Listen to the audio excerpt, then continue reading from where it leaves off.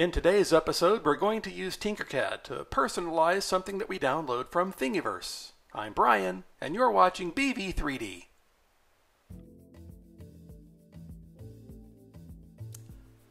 So the other day I was talking with a friend of mine, and he was telling me he was having a hard time keeping his Apple iPad Pro and his Apple Pencil together. The Apple Pencil was always wandering off somewhere in his laptop bag, and he wanted a way to keep the two of them together so that he'd have them handy when he needed them. So I shared with him something that I've been using, which is a little clip that I downloaded from Thingiverse. And it's just this nice little clip here, and it goes on the keyboard right here, and then you snap the pencil in, and it keeps everything together in one nice, neat package. So he asked if I would print one for him, and so of course I said yes, because I'm always looking for an excuse to print something on my printers. So I figured I would go ahead and personalize it a little bit for him, because I know he likes things that are monogrammed. So I'm going to walk you through the process that I followed to download that file from Thingiverse and add a monogram to it in TinkerCAD. So let's go ahead and get started. Okay, so we're going to go ahead and go over to Thingiverse. And I've actually already got that open right here. This is the original Apple Pencil holder for Smart Keyboard. So we're going to go into Thing Files, and we're going to download the most recent version of this pencil clip. And now that we've got that, we can come over to TinkerCAD, and we will create a new 3D design. And I'm going to rename this because although it comes up with funny little names, I'm not going to remember a month from now that Powerful Bojo Touring is actually a monogrammed Apple Pencil clip. So I'm going to rename that.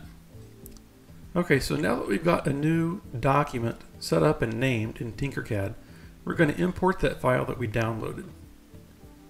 So I'm going to go grab that from my downloads folder and import. And you can see that it's just a simple object. And right here, this face is the one that shows when the clip is clipped onto the keyboard. So that's where we're going to put the monogram. So we'll grab a text object and put that out here. And my friend's first name begins with the letter A, so we'll just type an A, and that will be our text. Now you notice that it's kind of sitting next to this object, and it's quite tall. It's 10 millimeters tall, which is a lot taller than it needs to be. And I've noticed something about TinkerCAD, and that is when you have a text shape and you haven't changed the font on it, when you group it with something else, it changes the font. It changes it, I'm going to ungroup. It changes it to the serif font. And since we're going to end up with that anyway, I may as well set it to that now. And it's a pretty font, so we'll use that. So I want to adjust the height on that. I really only want that about 2 millimeters high. So now it's a nice flat A. And because it's going to be sideways, I want to have a little bit of a bevel on it so that it's got maybe kind of a 45-degree-ish angle. Let me zoom in on this a little bit so we can see what bevel is doing for us. Well, that's just making it fat. Segments, there we go. That's smoothing it out. Okay. So one segment and that bevel, that's putting a 45-degree angle pretty much all the way around it. And you can see here that it's on both the top and the bottom of it, and that's okay because we're going to kind of embed this a little bit into the clip. So we won't have to worry about that other side of it. So I'll go ahead and take that as it is. I'm going to move this over here, and I'm going to rotate it 90 degrees sideways. And now you'll notice that it's kind of pushed down below this work plane. So we'll pull it up a little bit here. We use this little arrow.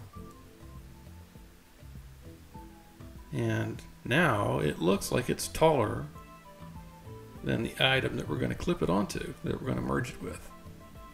So using this part of the tool, I can resize it down. Go one more click this way, and I can pull it in. And rather than fuss with that too much, there's an alignment tool that we can use. If we highlight both items, we'll highlight the clip, where we'll select the clip and we'll select the text as well. And there is an alignment tool, and we can align those along the center. And so now you can see we've got that monogram letter sitting right there. Now I want to push it in a little bit so that the 45-degree angle is really the only thing that we've got sticking out. That's a little bit too far. By the way, you can use your left and right and up and down arrow keys to nudge items, using the right arrow here and the left arrow here. And the direction of movement is relative to the work, or relative to what you're looking at. So if I use the up arrow, it pushes away from me. The down arrow pulls toward me. Left moves left relative to my view. Right moves right. But it's snapping to 1 millimeter points on the grid. I'm going to change that to where it snaps at 0.25 millimeter units. And by doing that, I can nudge that right into place on that clip. And I think I want to move it that direction just a little to kind of center it on that face. And really, that's perfect. That's the way I want it to look. So I'll select both of these just by drawing a selection box around them. And then I'm going to group them. And that will result in a single object. So we've got this nice monogram sitting on the object. And looking at this design, one thing I notice is it looks like it might be kind of weak right in this spot right here. So I don't think it really needs that curve. I'm just going to grab a box item or a box object and move that in, and I'm going to resize that because I don't need it super big. And how tall was this other piece? It was 15 millimeters, so I'll shrink this down to 15 millimeters so it's the same height. And we'll look at it from the top. And we're going to move this in and nudge that over. And really, we're just kind of filling that space in a little bit.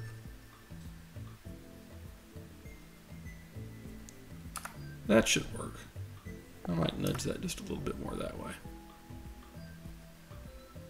That should beef that joint up a little bit right there. That way I don't have to worry about that snapping at that particular point.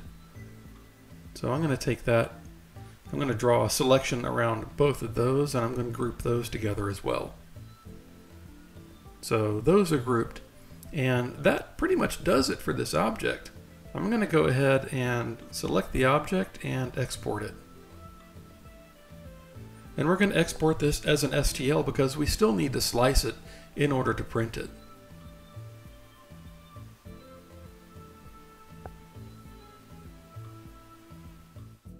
Okay, now that we've got that downloaded, let's put that into Slicer for the marquetry.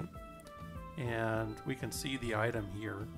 And there it is with our monogram on it. And we'll go ahead and slice that and export it. I'll just put that on my desktop. And we can send that over to the printer. All right. Now that we've got that file sliced, let's go ahead and move it over to the printer. I'm going to use Octoprint because I've got that set up, but you could just copy the file to an SD card and walk it over to your printer as well. So now that I've got that there, I'll go ahead and get that started. And we can watch what happens over on the Control tab of Octoprint. Okay, it looks like everything's off to a good start, so here's a time lapse.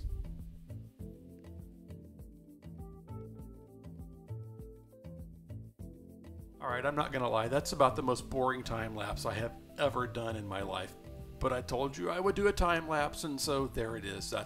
You got that one. So that said, I've got the part here, and I think it came out pretty good. I'm going to present that to my friend in a day or so, and I'm hoping that he likes it too.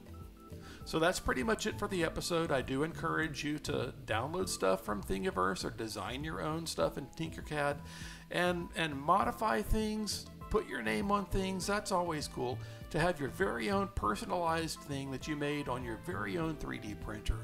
So print things, have fun, and oh, by the way, sorry, I forgot to mention this. There's links to this stuff down in the description,